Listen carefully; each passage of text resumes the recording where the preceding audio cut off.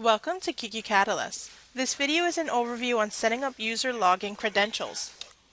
In order to create a QQCatalyst user, you will need to add them as an employee in the system.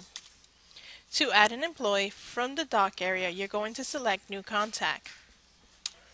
If your guided workflow is turned on, you will have the ability to select the contact type. Next, you will select the location the employee will have access to. And lastly, you will type in the first and last name of the employee. At the bottom of the page, you can select Next and the system will take you through individual tabs. Once you're in the guided workflow, you are able to create the user credentials under the User Profile tab. In this section, you can create a username and password, along with selecting an access level. As you can see, we have 3 listed.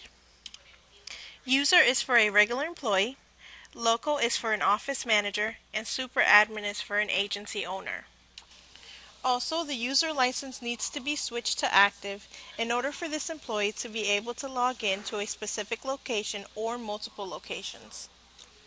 If your guided workflow is turned off, when you select New Contact, the system will populate a small window which will allow you to enter basic contact information.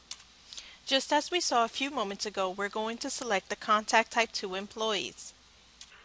Once you are done entering the basic contact information, you will need to select Add Contact at the bottom of the page, and the system will automatically take you to the Employee Overview page.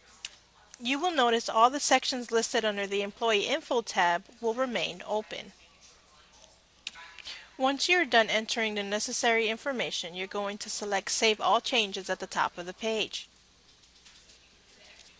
In order to create a username and password for this employee, you're going to go to the Permissions tab. In the User Profile section, you're going to select Edit. Next, you will create a username and password, along with selecting the access level.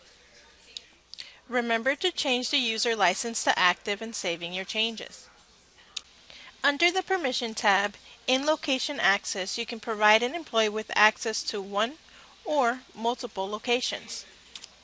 Keep in mind, in this section, after the email validation has been completed, you can also assign an email address or multiple email addresses you would like this user to use when sending an email from QQCatalyst.